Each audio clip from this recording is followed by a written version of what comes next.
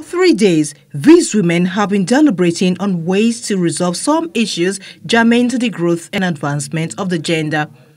The representative of the governor of Borno State delivered a speech on the theme of the conference tagged "Spring Forth, Stand Out." There is the need for collective action by men, women, and youth in addressing existing barriers. This can generate more innovative and effective outcomes. Young women need to be seen as partners in governance and development, and for that to happen, 3 things must be done. 1. Change men's negative beliefs and attitude towards young women. Socio-cultural hurdles was identified as one of the issues preventing women's increased participation in governance and development. These hurdles undermine women's ability to fully contribute to societal development, which is exacerbated by poverty and lack of skills and formal education in our communities. We must strive hard to improve the situation of young women in Lagos and Nigeria by collaborating with well-meaning individuals, groups, and organizations.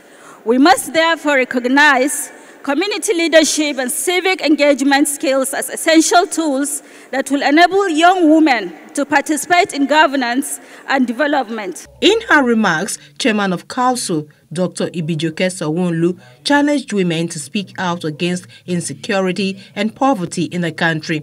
She spoke alongside the Deputy Governor of Lagos State, Babafemi Hamzat. We were told yesterday we have over 261 borders. We have 137 of these borders that are porous. It's like this room, the front door is closed, but the back door is open.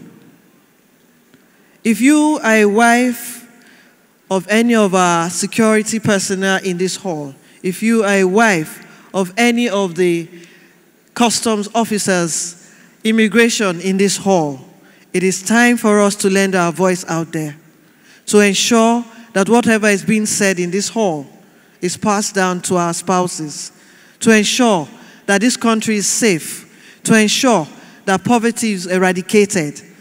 It is only when poverty is eradicated, it's only when there is security in the country that people want to come to Nigeria to come and invest.